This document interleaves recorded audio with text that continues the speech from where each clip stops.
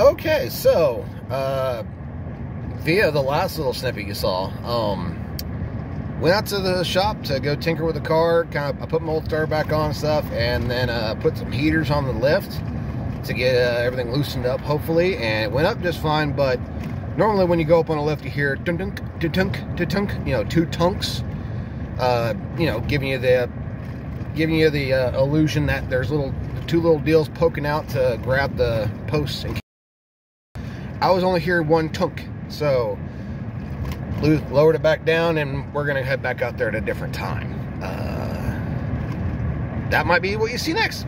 Right, so just got a phone call from my brother and my dad saying that they both, without my knowledge of anything, they went ahead and flipped the flex plate around, or the flywheel, or whatever you want to call it. They flipped stuff around, and my brother put wires where he thinks is right, and it's not playing ball. So I'm on my way right now. It's beautiful out right now. Thank crap, dude. It's 55, which is awesome, excellent. So we're heading that direction now. Cross my fingers. Hopefully we can get something going. Although my dad took my torque converter bolts because they weren't the right ones. We will see. Let's see what happens. Alrighty, to catch everybody up here, here's what we got.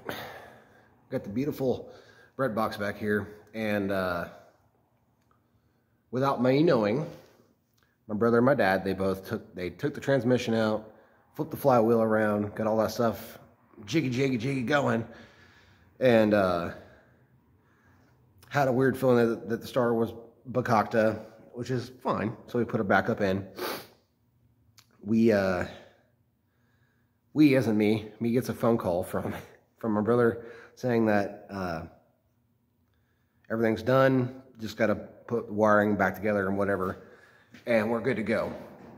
I told him just plug this in, plug that in, and whatever. And lo and behold, whenever he put the battery on, it cooked the battery. Come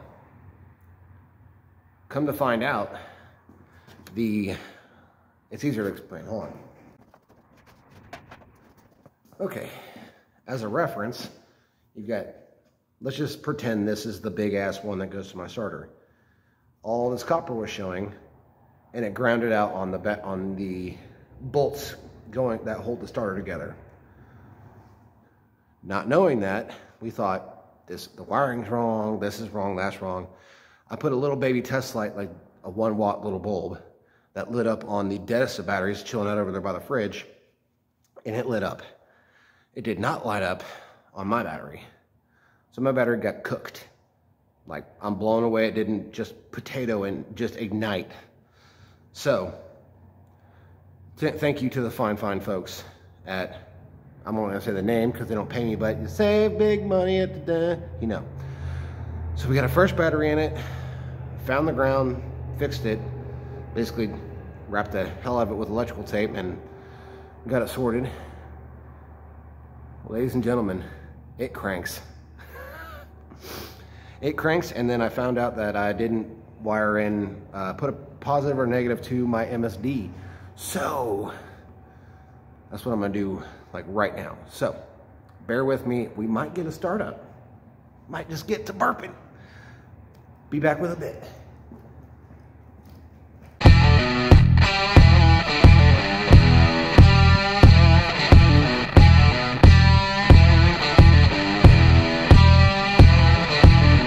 Trying to find some fat wire, black, so I don't get them crisscrossed applesauce.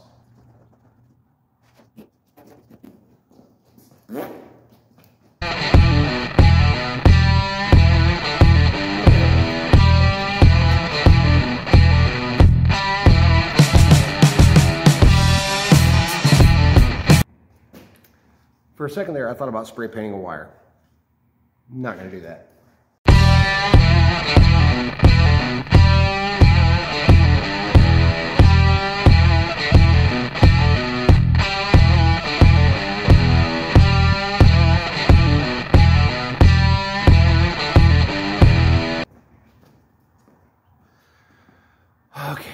should never do this. This is not how it's supposed to be done, but if you don't have a fat enough wire, take 2. That's what I'm gonna do. Sue me.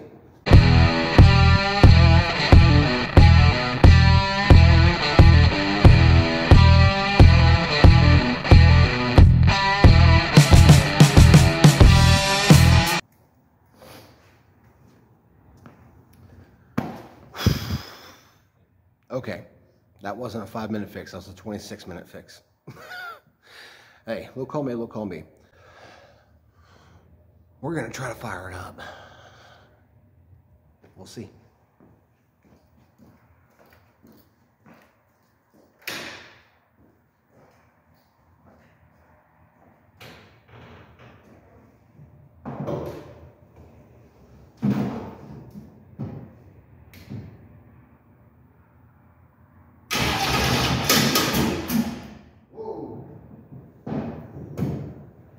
I got something there, boys and girls.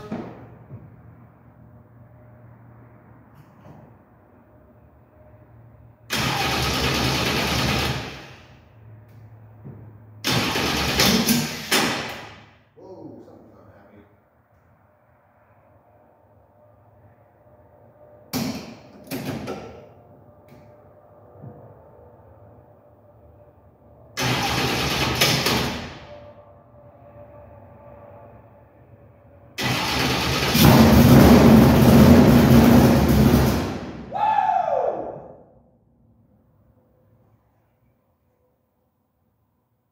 Yeah, man.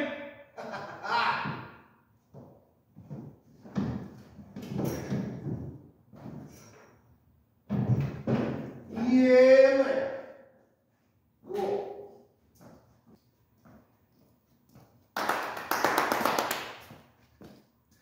We got bar. Oh, I'm so fucking jazzed now. Hell yeah. Cool. Sweet. Fucking chin music, baby. Get you some of that.